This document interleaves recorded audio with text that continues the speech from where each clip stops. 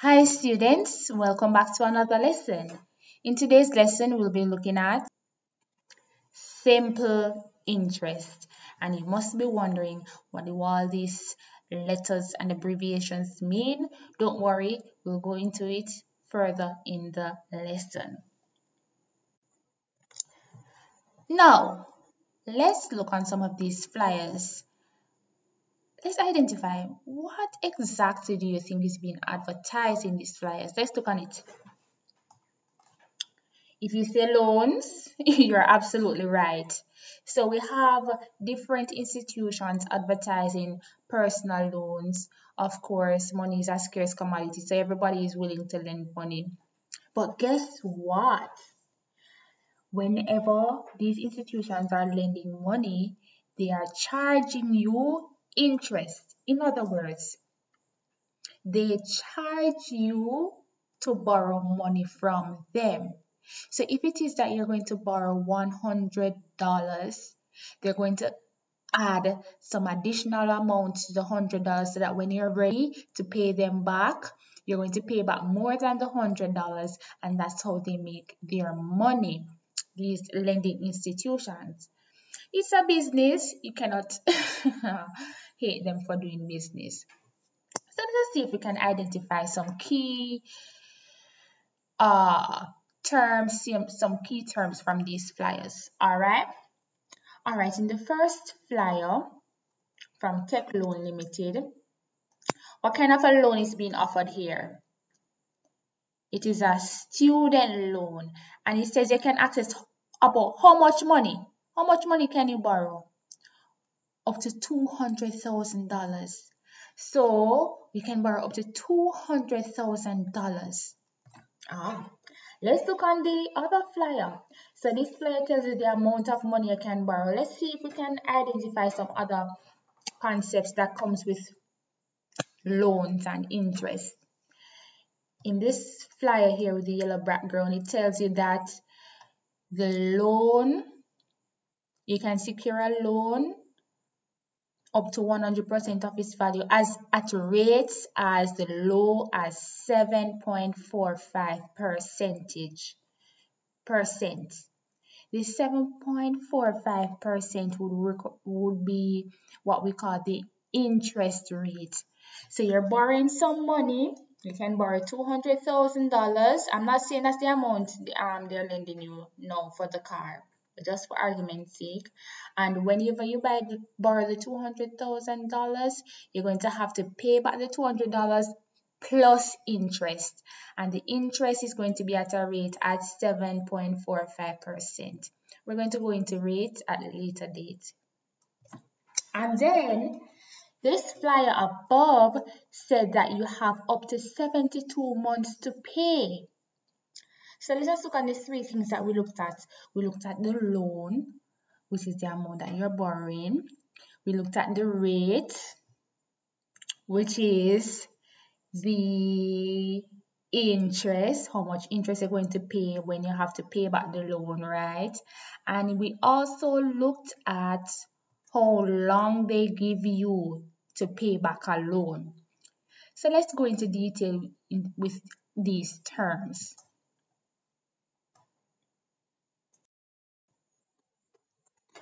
All right. So whenever we're calculating simple interest, there are three main what we call items that we need to focus on. The first is the principal, and I made reference to it a few moments ago, that the principal is the money you borrow, or if you're investing, is the money you invest. That's what we call the principal. The next element or factor you need to consider is the rate. The rate is the interest that is charged. And the final thing that you need to consider when you're calculating simple interest is the time. The length of time you borrow and invest, and it's usually in years. These are the three things that you should consider when calculating simple interest, and there's a simple formula All these three elements here, you just multiply them. And that's what you do to find the simple interest. So simple. So simple interest is equal to the principal times the rate times the time. If we use abbreviations, SI means the same thing as simple interest. P for principal, R for rate, T for time. Now let's try some examples. John, however you want to pronounce his name, it's not John.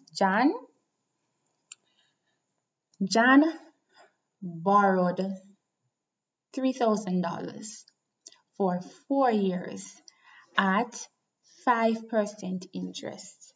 What is the simple interest? Let us first identify the three things that we need to find simple interest. The principal, what's the principal? The amount that was borrowed. So in this question, the principal is $3,000. Good. What's the rate?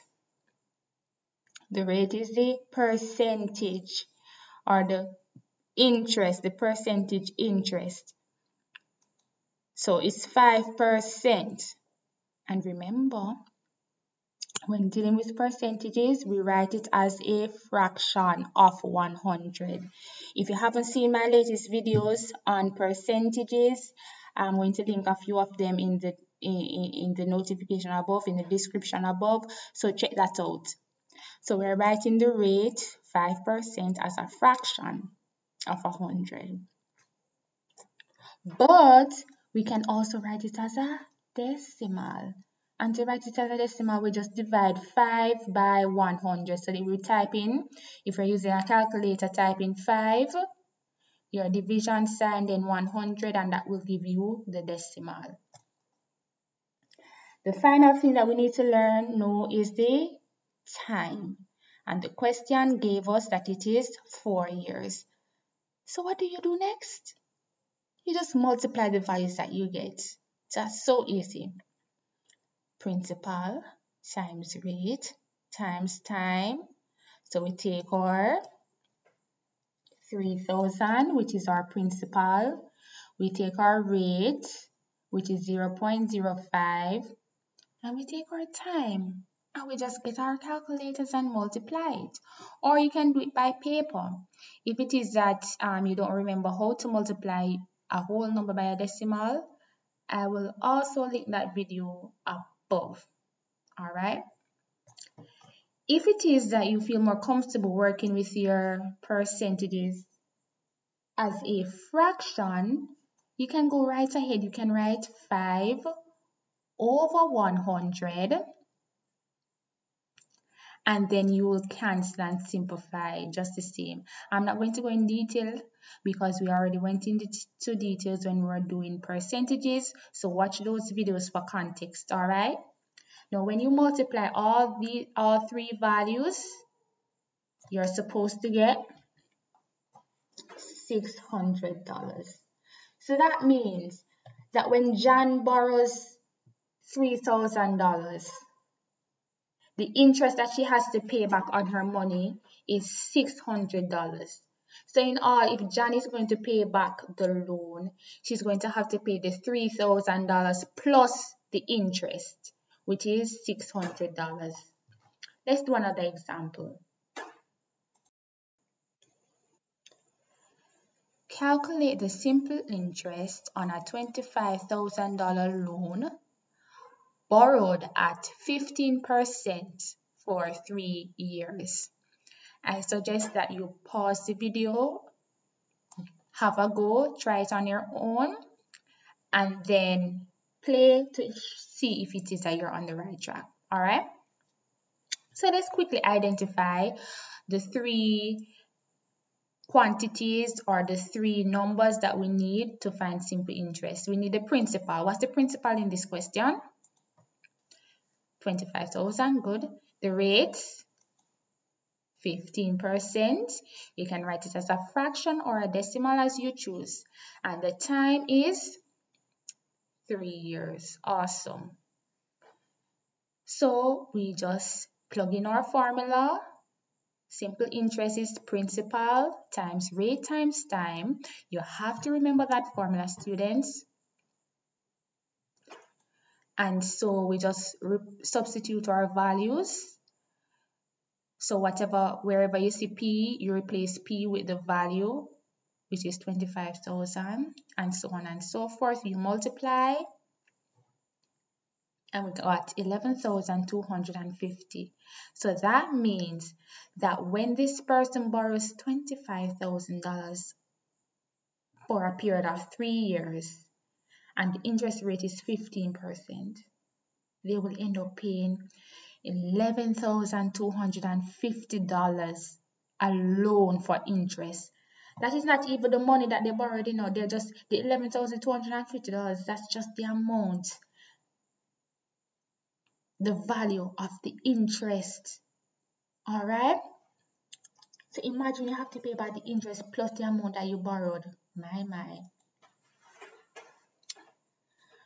All right, let's do one last example for today. With this question,